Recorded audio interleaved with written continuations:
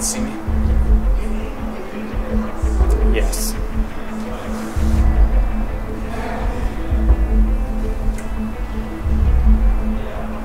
Did you know that this facility once housed an artificially created black hole that released a creature which in turn almost destroyed the entire planet?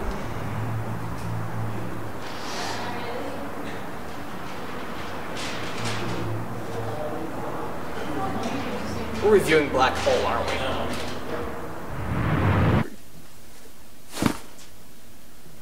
How did you... Never mind, just get it over with.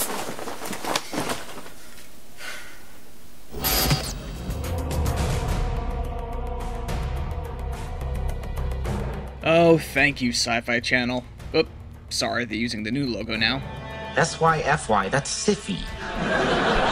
Anyway, thank you, Sci-Fi Channel, for bringing us such classic cinematic works with amazing production value, heartbreaking performances, and mind-numbing plots. And yes, I mean that with the purest of irony. And since we live in St. Louis, we have the pleasure of experiencing Black Hole, directed by Tibor Takas. Did they spell that wrong? Whatever. The film opens with a flyby of St. Louis with the old Busch Stadium intact. We finally land on... Wait, what?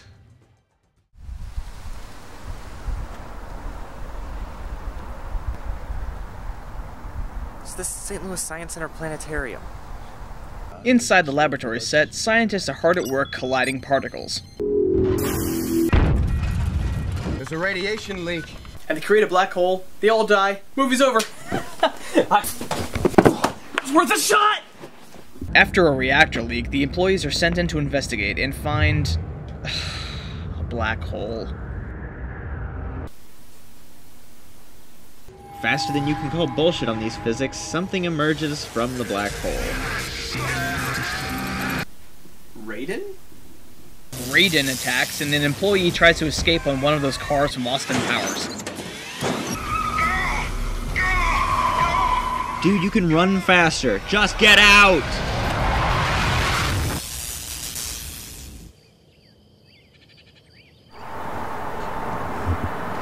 It's the goddamn planetarium. We then cut to our lead hero scientist, Eric, played by Judd Nelson. Looks like the monster already got to him. What do you mean? He's escorted to the lab with a great piano soundtrack.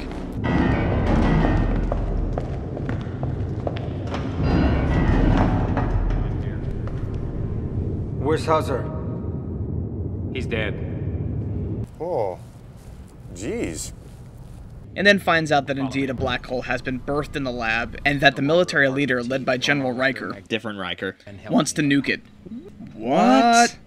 It's the strongest response listed in our contingency plans. Eric begins arguing with his bland co-scientist, Shannon. Wait, that's the original Buffy the Vampire Slayer from the movie? Random.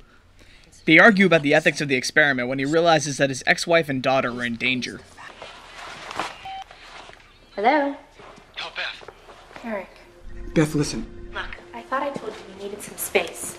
Beth, get off the planet! Get off the planet! Eric now realizes that he has a character arc and begins moving fast amid the obnoxious music cues.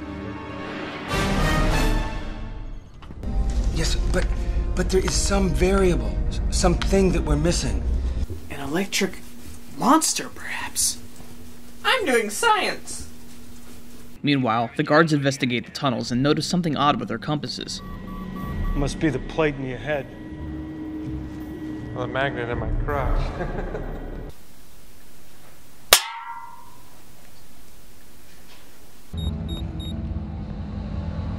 Smell that? That was me, sir. Sorry.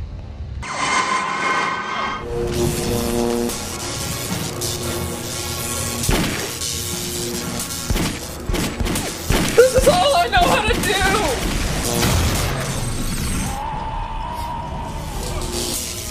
Yeah, because guns worked.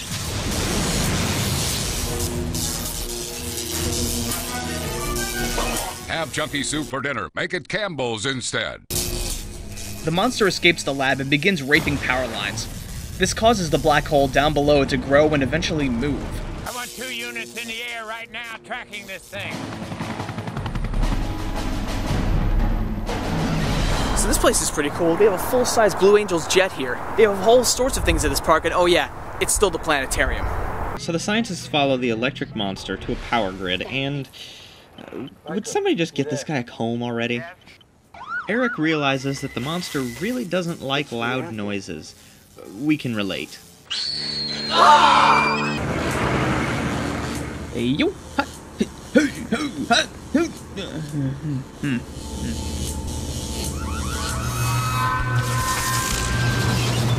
Get down!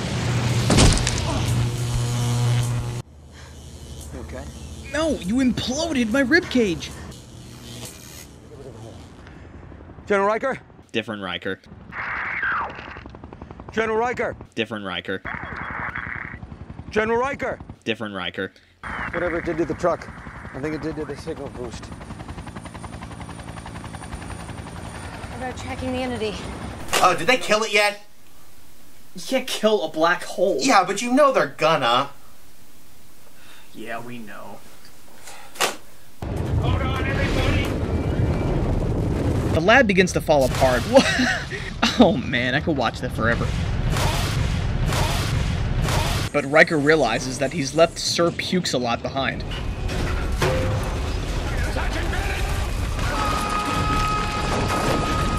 Oop, never mind. This is a dumb idea.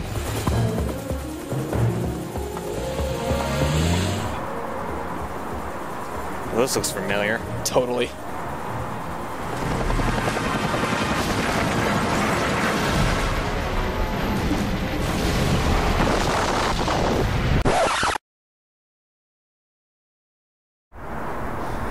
Follow me. The Midwestern Quantum Research Center has many functions. Apparently, one of those is sculpting gigantic life-size dinosaurs. Yeah, they would have made the movie better.